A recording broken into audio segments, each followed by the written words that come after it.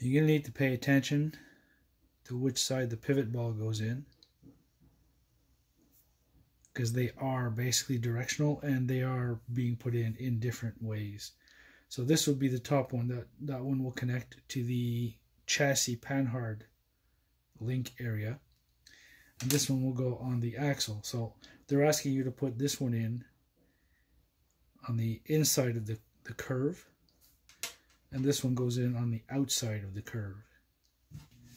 Now these are fairly difficult to screw in, and they are asking to put grease on, but I'm going to show you a bit of a different way using a drill. That is, if you have a drill.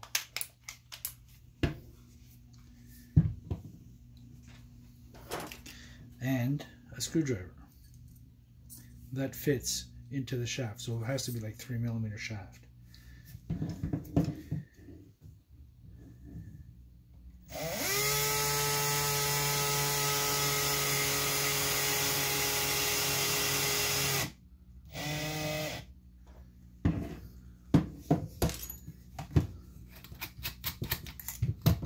Alright, so that means one side is in. Now obviously we can't put this side into the drill unless you got a really big chuck and you can go and grab the shaft this way, but unfortunately that's not the case.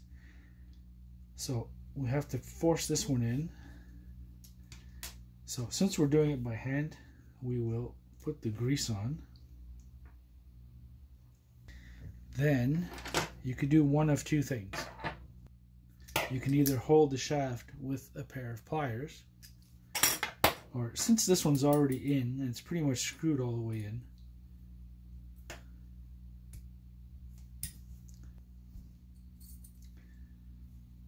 basically you can use two screwdrivers that obviously fit through the hoops, and you can screw it in this way.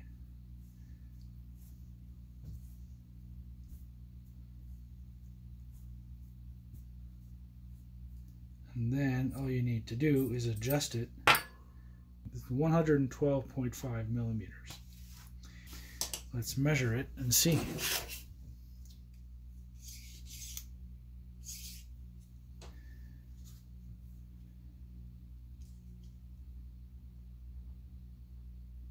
Okay, see, so I screwed it in a little too far.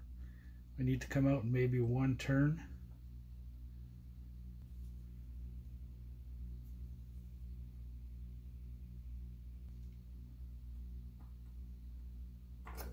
So we got 112.74. I think that's the best it's going to be, because you can't really adjust it exactly because of the way they're going to be positioned.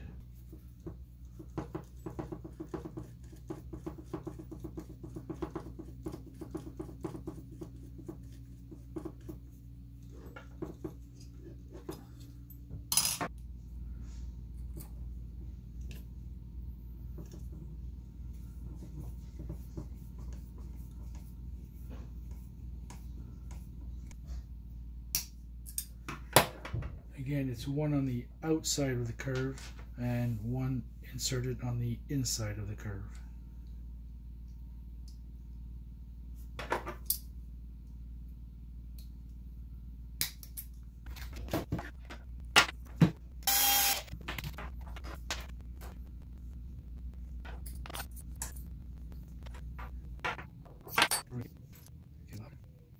Yeah, so these ones have to be one upwards and one downwards.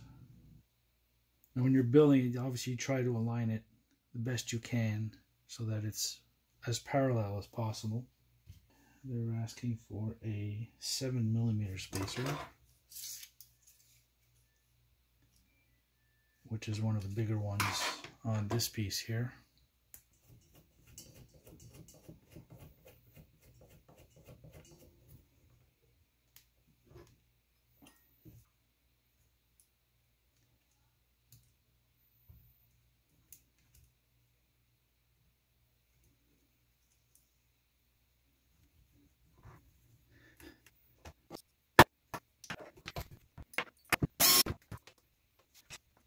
There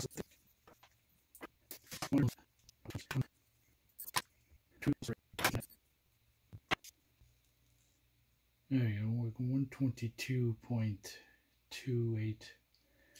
That's as close as we're going to get.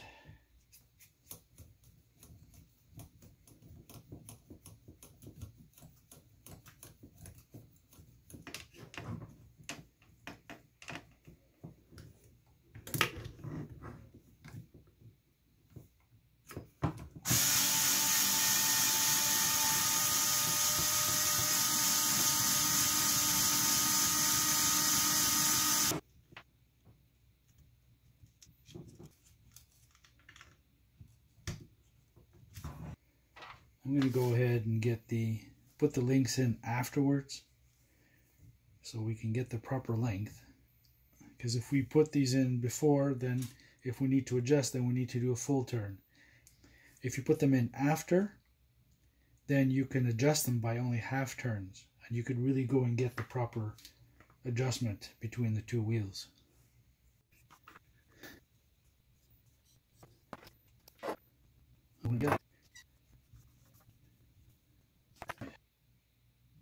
It's pretty much spot on.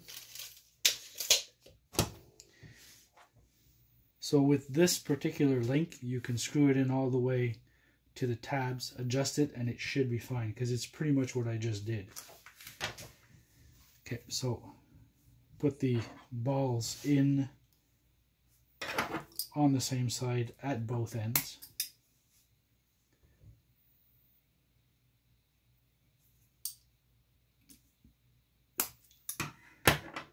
Alright, so these go through this way.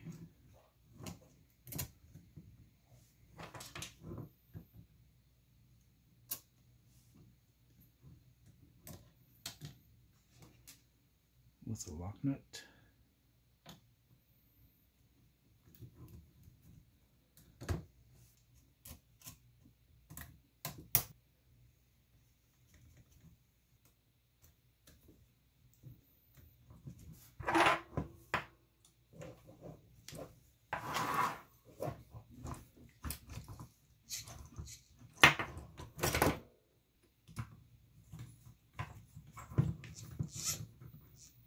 Now in the front they're asking you for a link that's straight, and they're telling you it's 100 millimeters. So I measured, and the 100 millimeter links that are left are bent this way. And they show it to you here, it looks perfectly straight. Now I know these are designed for better clearance, but they don't tell you which way to put them. My understanding is, from just checking quickly, is this end will go on the axle and this end will go on the chassis. You need to be careful when we put them together and observe the angles of the rod ends, as well as making opposites, because you can't just flip these over and put it on the other side. It won't work. So we can't make two identical ones.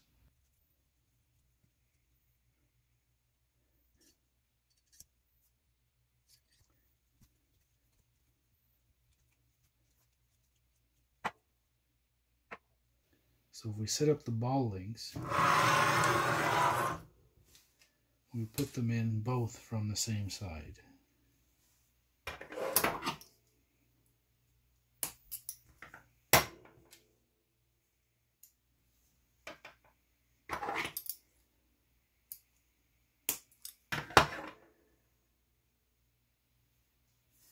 Okay, so that one will go this way.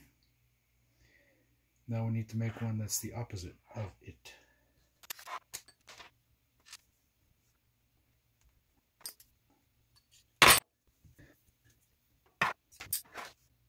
So you can see I stopped it so that it's facing the opposite direction of the other one.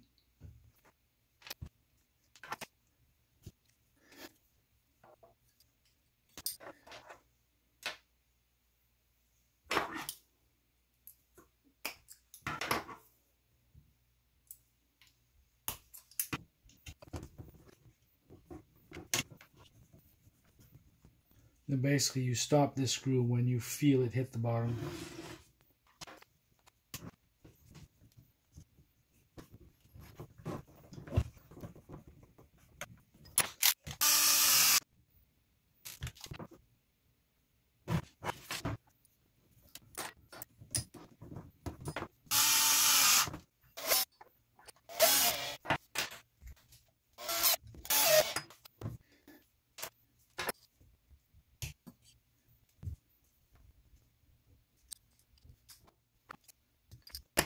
One, two, three.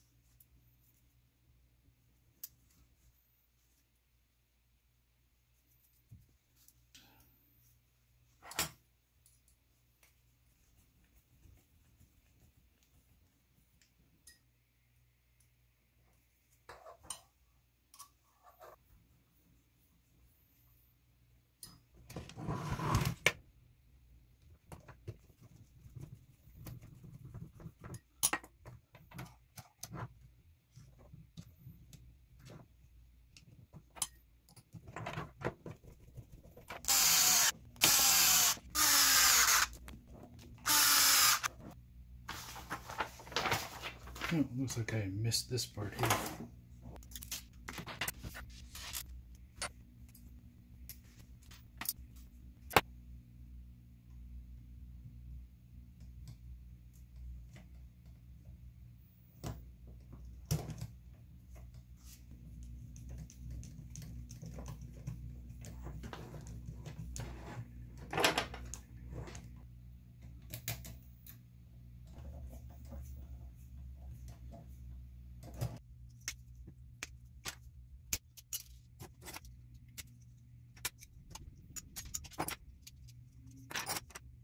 When assembling the rear lower links, make sure to put the balls on opposite sides.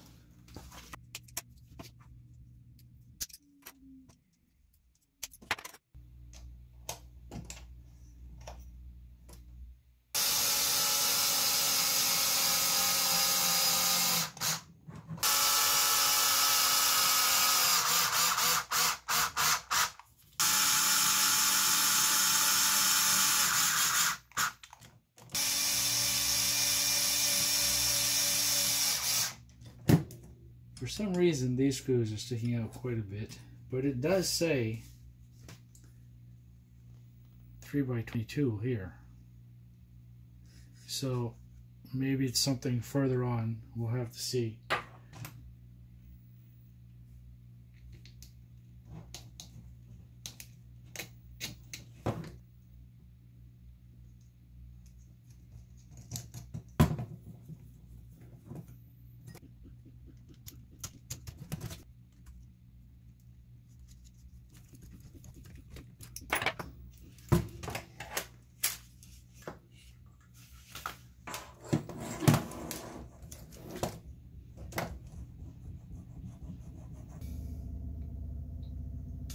Now, I didn't think it would take me very long to do the links, and you pretty much saw the process. It's, you know, it doesn't seem that difficult, but you know, when you're looking at the plans and you're trying to figure out how things go, and then you have to figure out how things are supposed to go, because they're not the same as the instructions, that makes it take obviously a little bit longer, maybe a lot longer depending.